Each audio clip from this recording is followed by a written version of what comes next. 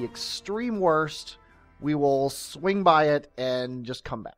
But we got some delta V to play with. We've got, what's our delta V here? We don't care too much about the orbital anymore. We have 400 delta Vs. You can do a lot at Minmus with 400 delta Vs. Let's actually look and see what we got here. Looks like we're really far away from it. We could probably slow down a little. I'm just going to use a tiny bit of fuel here to fiddle with our orbit. Because when you're really far away from your target, that's when you want to fiddle with your orbit. Because a tiny little change here makes a huge difference at Minmus. See, for example, there, it screwed up our encounter completely. I also want to burn to the north a bit. This should get us a better encounter here. So you notice this little triangle here showing that that's normal to my path.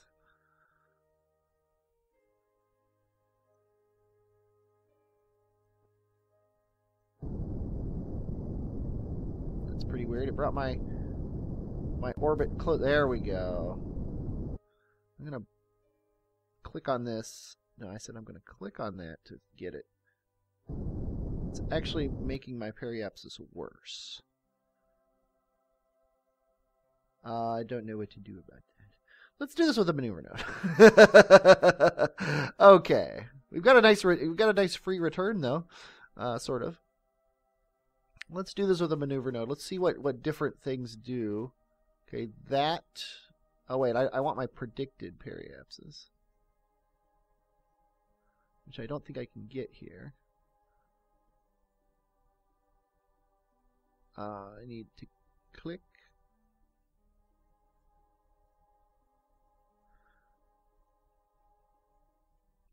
Yeah, the only reason I'm still recording this is I'm thinking it's possible that people might want to see the thought processes involved. Is if you think this is really super boring, tell me in the show notes, and I will happily okay, I just killed it. That's got to be closer. Nope, it's farther. That's actually worse. So nothing I do forward and backward is going to help. So let's kill this maneuver node and make a new one. So what about up and down?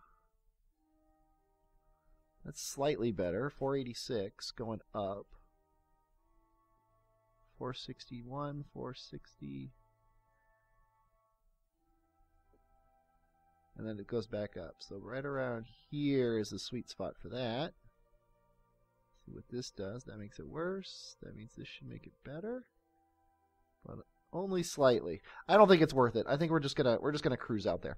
Yeah, I figured I liked when I was learning. I liked watching and seeing how people fiddled with maneuver nodes and stuff. I'm not gonna do that for every flight. I'm not gonna do it for every maneuver node. I just figured you might want to see that. And I'm definitely not gonna do it for the maneuver nodes like the one where I was trying to plan the moon thing because I'm learning, and I don't want you guys to. I don't want people to watch me learn how to make maneuver nodes. Watching me crash into the moon because I screwed up a burn, that's fine. I just don't want you to sit there for 10 minutes while I fiddle with maneuver nodes, because that's not what this game's about. Oh, look at that! Look at that!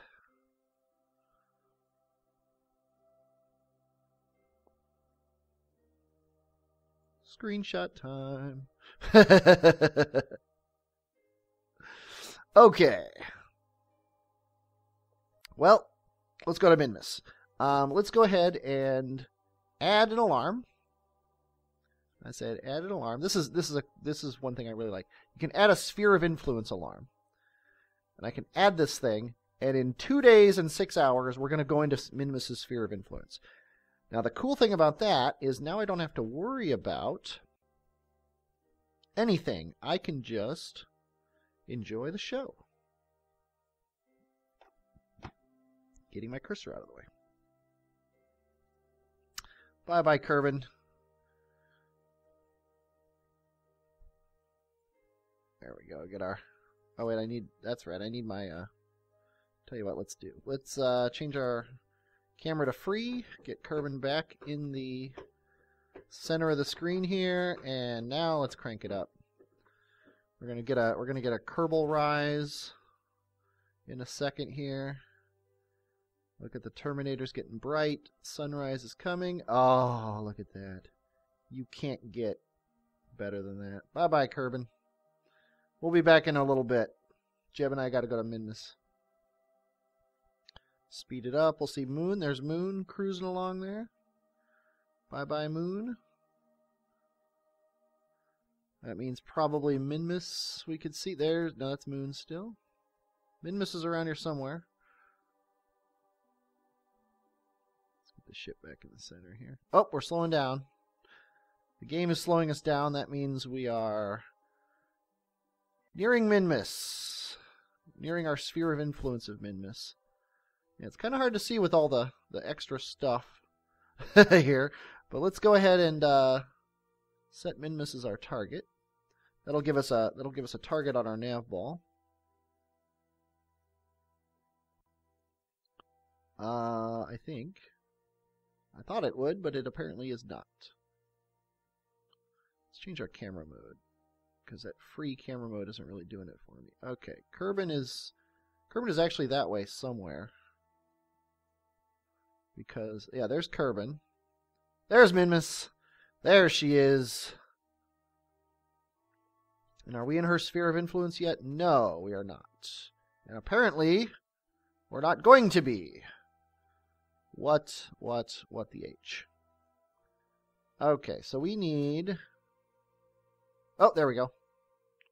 That works for me. Okay, how much delta V do we need to get into an orbit around Minmus? We need 190. Oh, yeah, we can do this. We won't get into a super tight orbit because we need to be able to break orbit. We have 412 delta V's left. I think we can use half of them to get into an elliptical orbit here. And let's try to bring our periapsis down to about, let's see what 20 does for us. 210. That's close enough. I think Jeb is going to be happy, assuming that is half. It's a 6-second burn. So let's go ahead and add a maneuver node for that. For our thing there. Let's go ahead and set it for 30 seconds. Add that alarm. Let's go back into free mode.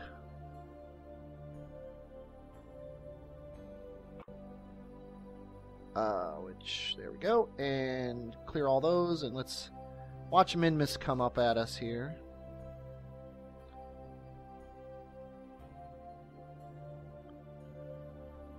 Oh, here she comes. We'll be landed on her eventually. Oh, and look, there's Kerbin right behind it. That's pretty cool. Another screenshot. Okay, we are 2 minutes from our maneuver node, so let's go ahead and just crank up the time. And delete this on close. We're somewhere around 3 seconds. It really doesn't matter that much, but go ahead. There we go. 5, 4, 3. Just keeping that blue maneuver marker. Whoa, whoa, whoa, whoa, whoa. Yeah, I hit the wrong key. How we doing? We are on a death trajectory here. Houston, we have a problem. Let's go ahead and fix that here. This is why we have Delta V safeguards in place. Okay, we're gonna get our periapsis right above it. And what I'm gonna do is I'm gonna kill this maneuver node. I don't know what the safest level over Minmus is, but I'm gonna guess 10 is probably... Oh, I hit the freaking wrong key again. Okay, 20, fine, we'll do 20. We have 147 meters per second. So what we're gonna do is we're gonna do a swing around Minmus. And then we're gonna do another swing around Minmus and do our return burn. We're gonna use the Olberth effect to give us a burn this way. Let's see what the return back to... Oh, we're going the wrong way. So we actually have to do our burn up here. That's hilarious. If I had known that, I would have actually just used the fact that I screwed up. Yeah, because we're 24 minutes from this maneuver, but we are 6 hours from this maneuver, so we're actually going the wrong way. So we're gonna have to anti-Olberth effect. And tell you what, I gotta let him go a little bit farther before I. Oh, damn it. Okay. Well, we're in our encounter. I get too crazy with the thing sometimes. But here we are around Minmus. Exactly as planned. Right, Jeb? Oh, see, look, Jeb has actually changed. Just in the time that we've been doing this. I didn't even oh, I did reload. I saved and reloaded because I screwed up a staging. Off camera. So let's observe some goo. We're going to observe a lot of these here. 40! That's a good amount. So this is going to be worth 20. It says 40, but it's actually going to be worth 20. This is going to be worth 10. That's good right there. And then this last one here is going to be worth 5. And I think we're going to... We'll get down to periapsis here. We're basically at it, but we'll get to periapsis here in 2 minutes. We'll take a couple more readings. Let's go ahead and set a maneuver node. And then add, we'll just put it right at 0. We'll watch Minmus go by a little bit. Enjoy the view here. There's the icy lakes. That'll be a target to land on our first landing because it's nice and flat. The hilly mountains near those lakes can be a little bit hard to land on. Okay, let's go and close this alarm. Let's take a couple more readings. They're probably the same readings as before. I think I'll just take 2. The goo feels right at home here. Observe mystery goo while in space near Minmus. So the goo might be from Minmus. Who knows? Okay, we've used up half of those. I'm going to save these till we land on Kerbal. Let's go ahead and set another maneuver node around here somewhere. We'll take a reading here just for funds. I'm not doing any real super planning for this. I'm winging it. What do you want to do? Okay, we've got 11 minutes. Let's go ahead and crank up time here.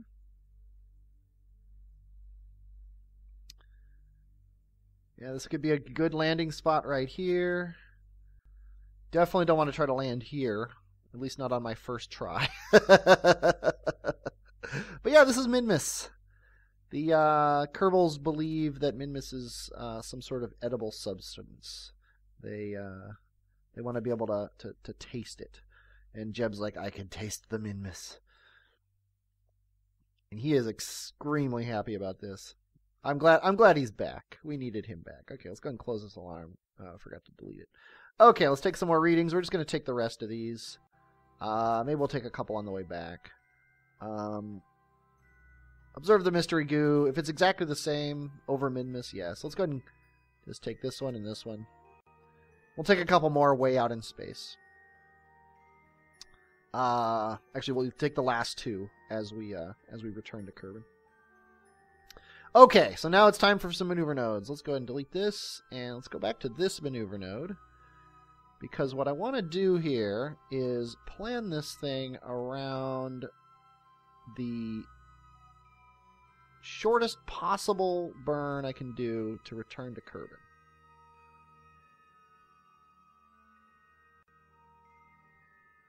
And that's more delta V than I have. I have 147 delta V. So this will not ever get me back to Kerbal. So, I guess I am going to have to try a moon encounter. And this could be interesting. There might be a rescue mission in our future. How much delta V do I need to actually get completely back to Kerbal and enter the atmosphere? Something along those lines. I need 220, which really isn't a lot, but it's more than 147. So Jeb, I have some bad news for you here. Okay, well, not sure what to do about this. I need 50 delta V. I'm wondering if I can do some trick. See if my... Tell you what, let's try this. How much delta V will it cost to flip my orbit around? It'll cost 60 to flip my orbit around. But what I don't know is... See, I'm trying to use the Olbert effect here. So, I mean, that will send me out... You know what? Let's try it. Jeb is a professional. He knows what he got into when he started this thing. I mean, we're not leaving. Okay, so we're going to burn that way at periapsis. I'm also going to make a save. What I'm doing here is I'm experimenting. From out here, I can't get back home. So what I'm trying to do is turn my orbit around so that I'm coming around the side here, and then I'm going to burn right here and see if we can use the Olbert effect to get home. This is my experiment. So let's go ahead and add a maneuver node. And yeah, 1 minute is fine. Let's go ahead and crank time up. And we are there. Let's go ahead and close that alarm. And now I don't need the maneuver node anymore. And it'll actually get in the way. I need to watch and make sure my periapsis goes down, or actually vanishes. Yes, it's going down. So I'm going to burn until I have a periapsis.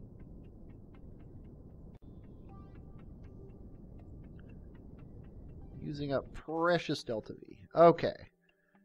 We have a 3-kilometer periapsis. Let's make it 8. Okay. 8 should be enough to not hit anything on the surface. Yeah, I think we're fine. Okay, now, at this periapsis, when we have all this extra velocity, we're going to do a burn here to get this periapsis down to 70 kilometers at least. Oops.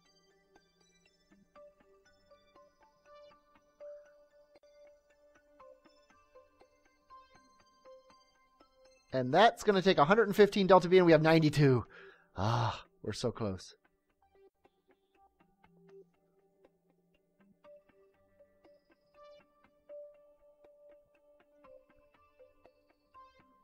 Yeah.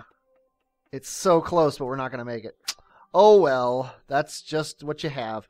We'll do a rescue mission. It won't be too hard to rescue him. We can bring up a very small craft with a decent amount of delta V and grab him when he gets close. I think. We'll find out.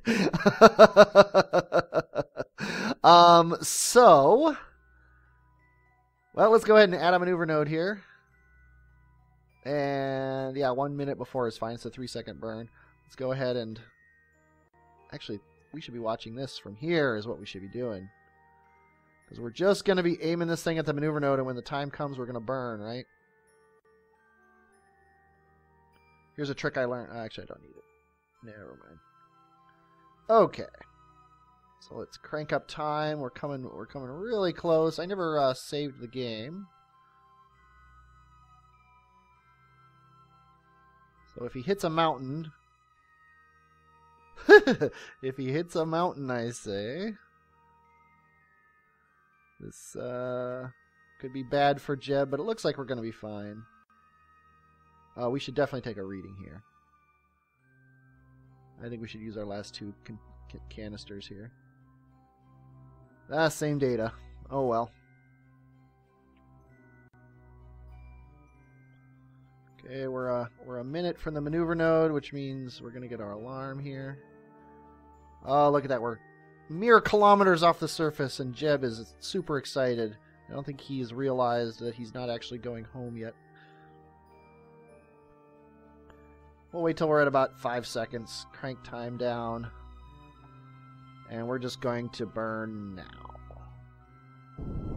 Until we're out of fuel. There we go. That's it. So Jeb...